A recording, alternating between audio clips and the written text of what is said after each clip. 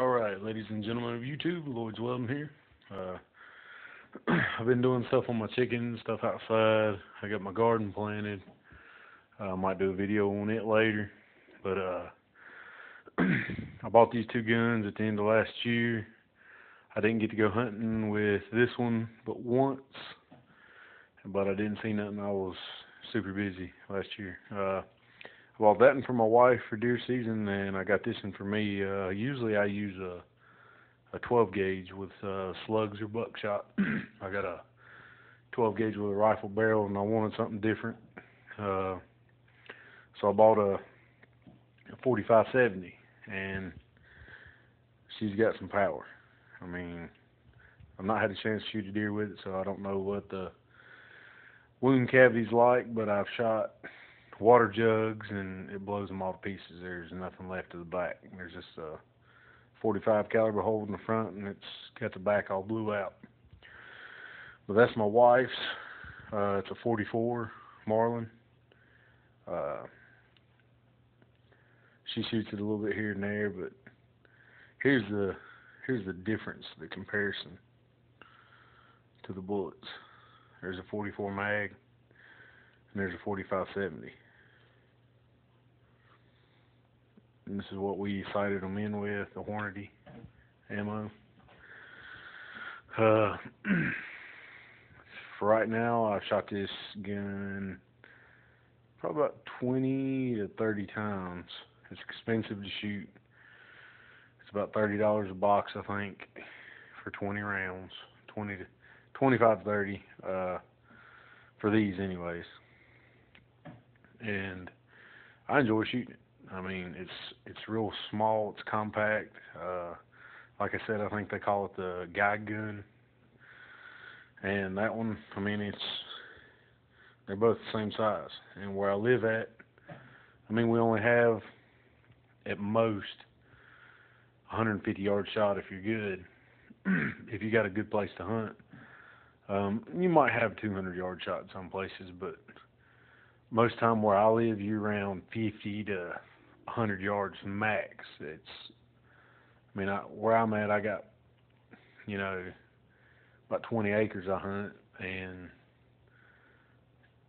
you can't, I don't know, you can't get out of a long shot. I got that Remington at 308, and I took it hunting before, and I just rather have something with iron sights and, leave it plain Jane. I like these guns real good. Other than that, action's smooth on them. I've not had any jams shooting it. My wife's not had any jams on hers. I try to keep everything pretty clean on them. And I bought this for the bullets on the back. Had to cut me a hole right there. So I put my slings on. But other than that, great guns. I ain't got no complaints. I'm ready to try them out this deer season. I'm ready for November to get here so I can get some meat in the freezer. Because at least I want to shoot two this year. I'm going to try to keep shooting two. But alright, guys. Like, comment, subscribe. If you want a review on another gun, I've got AR-15s. I got a FAL still. I've got home defense shotguns. I only got a few pistols. I ain't real big into pistols. I got a XDM 40. My wife's got a Smith & Wesson 40. That Smith & Wesson VE, I think is what it is. I've got a 357, a 32, a couple 22 pistols, but that's it. I bought my son the Cricket, a little 22. He's 3, which I go out and, I'm trying to teach him gun safety, but I also have him a pellet gun to shoot and working on that too. I don't know. Maybe you can tell me a gun you want to see, and maybe I can go pick it up at my gun shop and do a review on it. Right now, funds are low for buying guns. I was big into buying guns last year and a couple years ago, and this is the first gun review I've done in probably a year. So, but like I said, two great guns. The price range on this one I think around 500, and I think this one's right at 7. It might be a little less, but I think it's right at 7. But both great guns. Wouldn't trade them for nothing. If I shoot a deer this year, I'll definitely record it and show the wound cavity and everything when I'm skinning it. I'll try to remember to record it. I always do stuff before I record. I don't know why.